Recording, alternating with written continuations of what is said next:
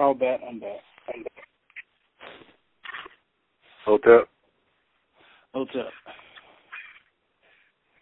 Did anyone have any questions before I got into the subject matter of tonight? No. What's the subject matter tonight? Subject matter tonight is mother mitochondria. Mother mitochondria. Yeah. Can I get a little explanation on that? Okay. I'm glad you started it. Mother mitochondria is just going into the first being on existence, meaning the first being of physical existence on this planet. When you say mother mitochondria, you're actually going back to the Ogdads, the 8 Ogdads, or the Dogons, or the Namos of Mali. Those were neutral gender beings, because the first people on the planet were actually neutral gender, meaning that when they gave birth to what we know now as an egg. And the reason why I named this class mitochondria is because mitochondria DNA passes on from the mother to the daughter, not mother to son. In terms of birth, dealing with the family is concerned. There's a reason for that. That's why when a woman gives birth, they split. At some point, women they only needed a certain amount of sperm cell in order to actually germinate a child in their womb. Because right now, in actuality, women actually is the dominant of what it takes to make a child in her womb. It's actually 70% of that sperm cell comes from the woman, only 30% comes from the man at this point in time. Even though still to this day, without having male sperm, you still won't have a child. But there are still some cases where a woman is giving birth in very few instances without male sperm. But that's usually based on documentation that you may find online, but so on and so forth.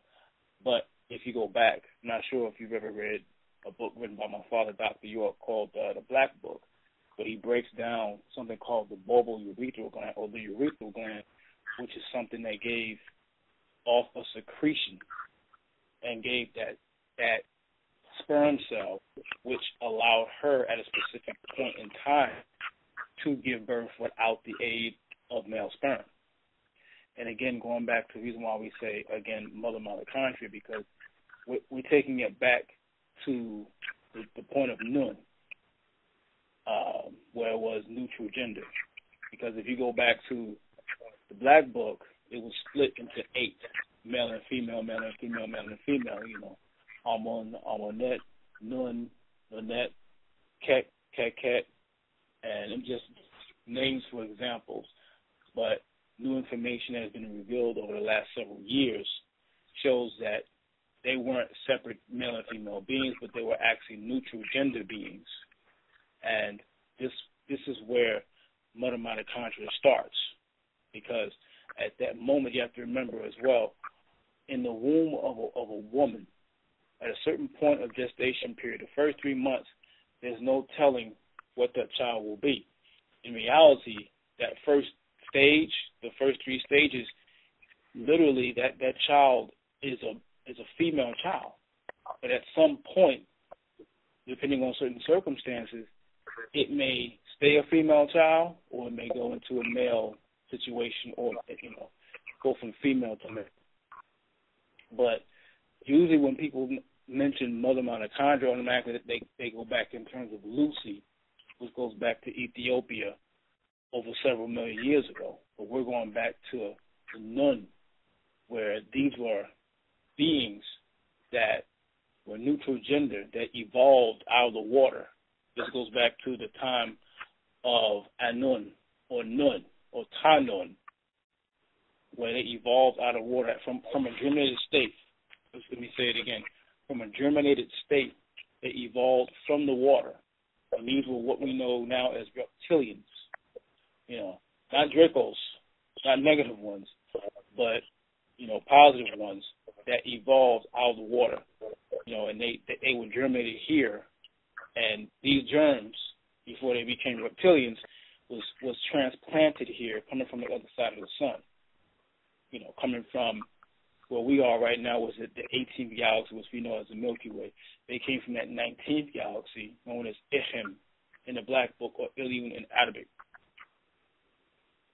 Does that answer your question? Let me know if it doesn't.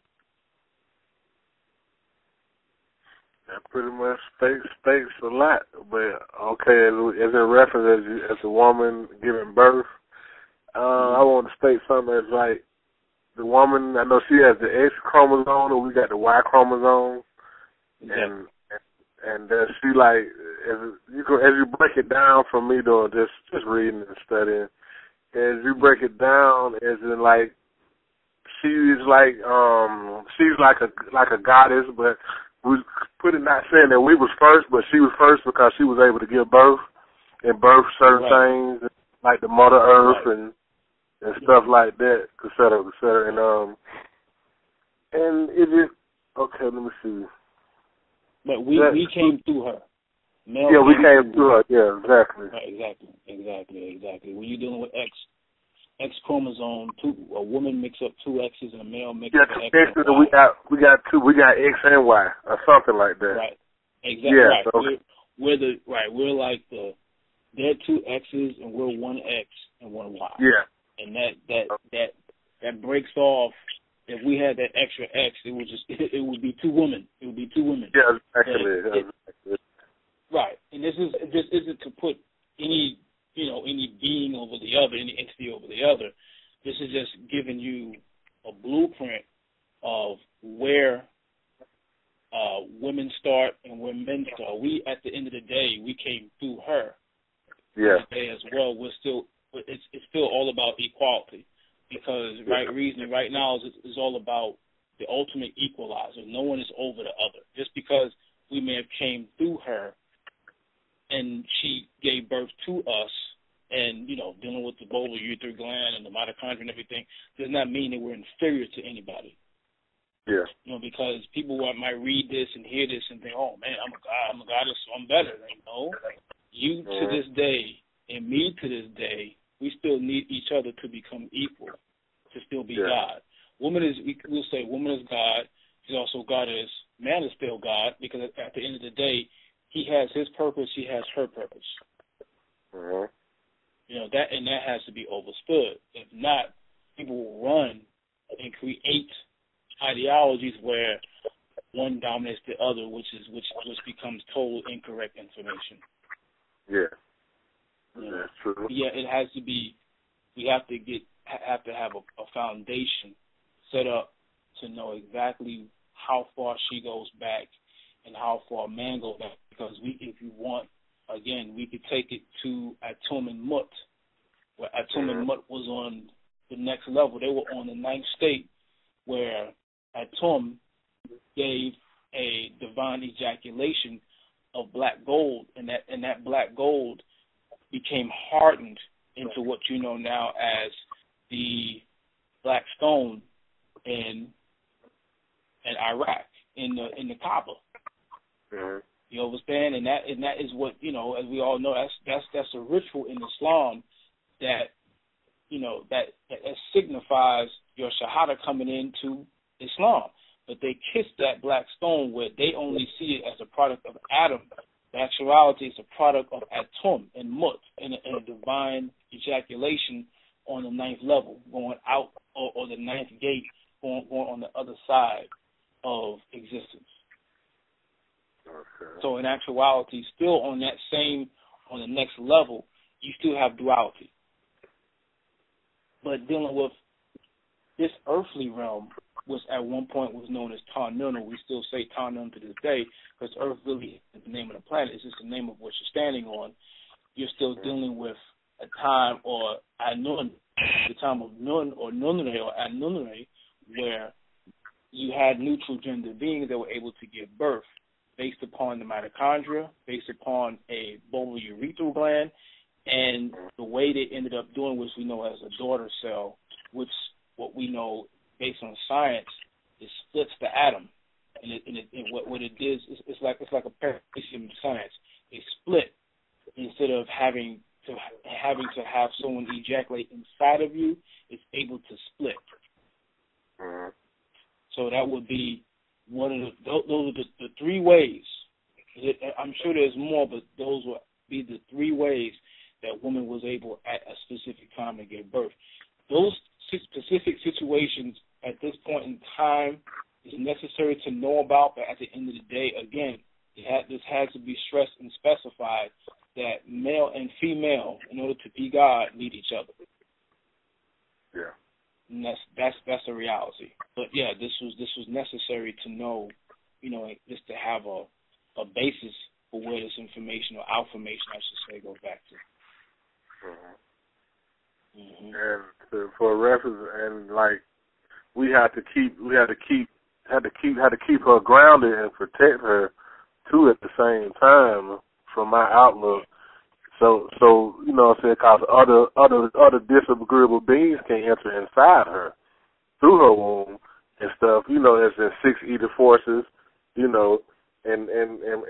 can just like she get with a six ether force, or how we put it, white man or however, Tamahu or however, and you had to keep her grounded and keep her from these disagreeable beings and stuff entering into her womb, through her womb and stuff. Right. As I'm trying to put it in a certain reference, and what else? That's true, because the time of gestation, and just even the time of just an entity or a child being into her womb, she's very open, especially even during her monthly cycle, very open, and they begin to shape shift. And in that time of shape shifting, they're very open to different etheric forces that come through her. Yeah. And so, as man, God, we have to be able to protect her from these situations. Yeah, exactly. And that is in turn when two people are grounded on psychic self-defense. If that's not already there, then you're going to have a problem. Yeah. You made a great point on that, brother. Yeah. Mm-hmm.